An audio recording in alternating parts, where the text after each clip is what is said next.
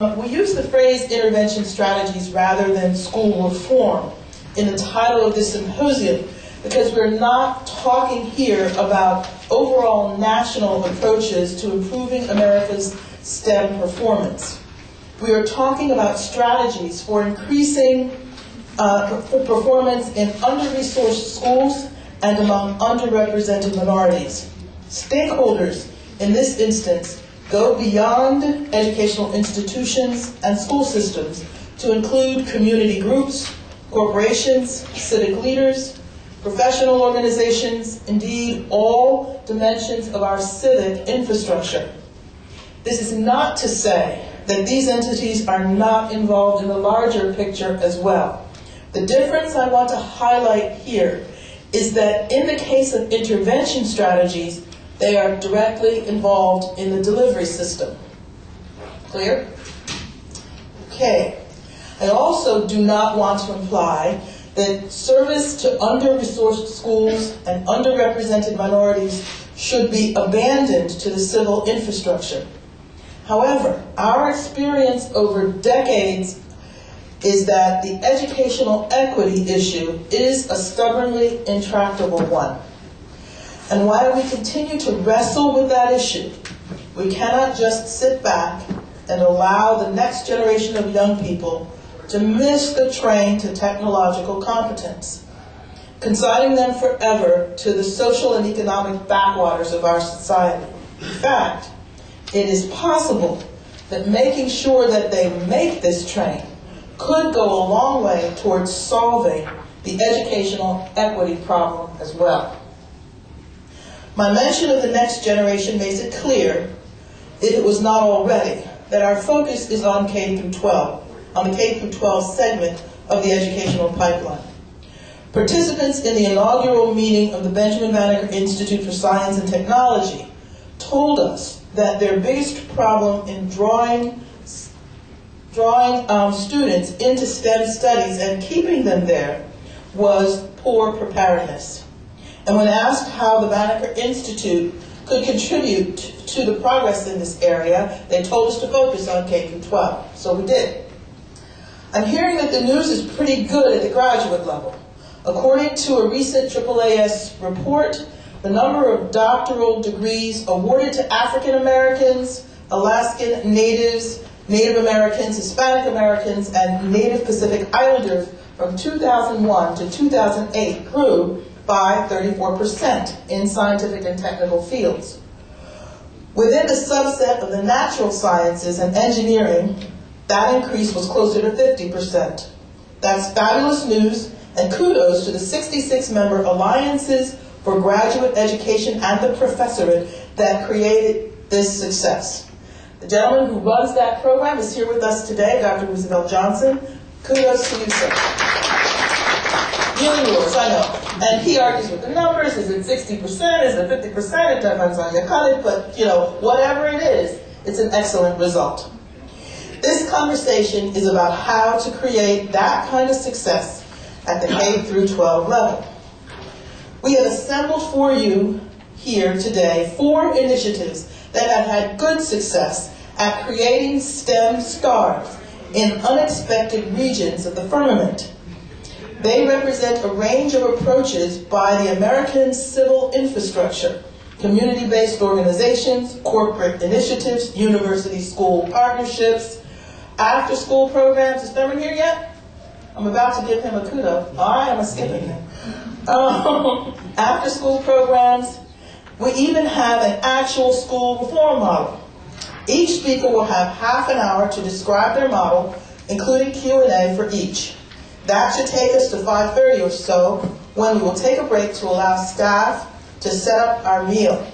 We reconvene at 6 o'clock for dinner and further discussion, led by former NEA President Reginald Weaver.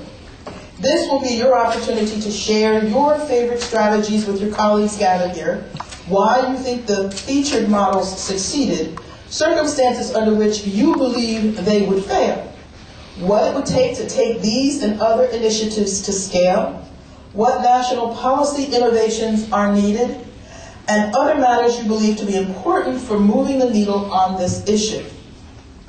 This issue is, by the way, increasing participation among minorities in STEM fields. Okay, you clear about that?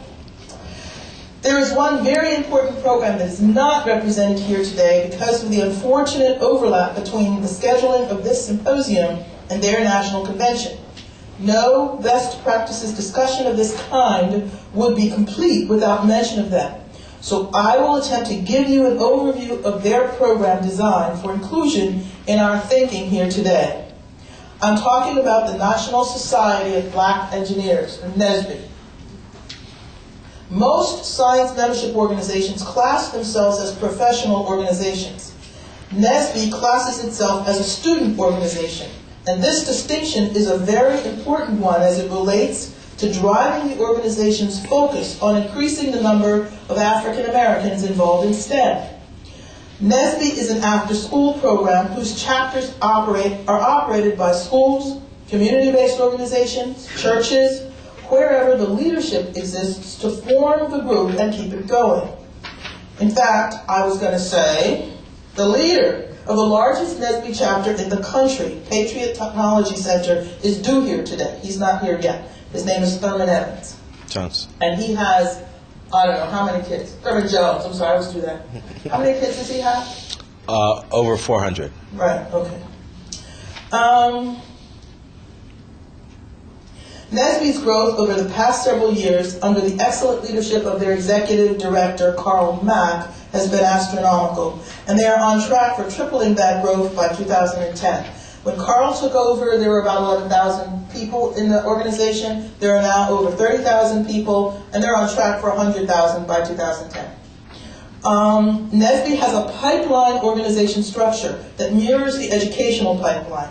SEEK, NSBE Junior, NSBE Collegiate, and NSBE Alums. SEEK is a relatively new summer program that draws kids who probably can't even spell engineering, let alone have any idea what engineers actually do. Now, I've visited SEEK sites, and these kids are just kids off the street who otherwise have been running around doing who knows what during the summer. And they sit in classrooms and they learn math and they learn engineering and they build stuff. They're absolutely wonderful, and they're very. And what's interesting about that program is it's run by NSBE Collegiate. So you have the college students running the summer program. Now, in between, you have NSBE Junior, which operates at the middle and senior high school level. And if that isn't a pipeline pull strategy for pulling people into the study of engineering, I don't know what is. It's a very, very effective strategy. I have been promoting the idea of collaboration among Black Science membership organizations with NSBE at the K-12 level to expand NSBE's program, rather than have the biologists and the chemists and physicists and those people repeating the infrastructure that NSBE has already created. Because at the K-12 level, not maybe as the higher you get into the high schools, the more it matters, but differentiation among the sciences at the SEEK level, and possibly the NSBE Junior level, doesn't really matter. So you can have chemical biology or chemical physics or whatever, you know what I'm saying? The delivery system is there, and the mechanism to channel assistance from the graduate level into the grad schools is fabulous. There's no reason why we need to repeat that. Now, NSBE has said that they like that idea. I haven't sold it to anybody else yet. We'll see how far we get. Okay, and the NSBE commercial. Let's move on to our featured programs. First, we have Project Lead the Way, presented by Cricket Thomas Odell. Project Lead the Way's Director of Marketing and Special Projects. Lead the Way is our school reform model. They demonstrate the effectiveness of two different approaches, actually, the school within a school and the integrated curriculum. Cricket?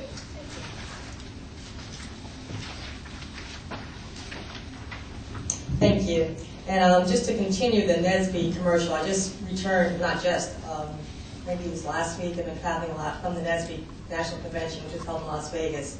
And I had the pleasure of sitting with Brother E.D., Carl Mack, at a meeting.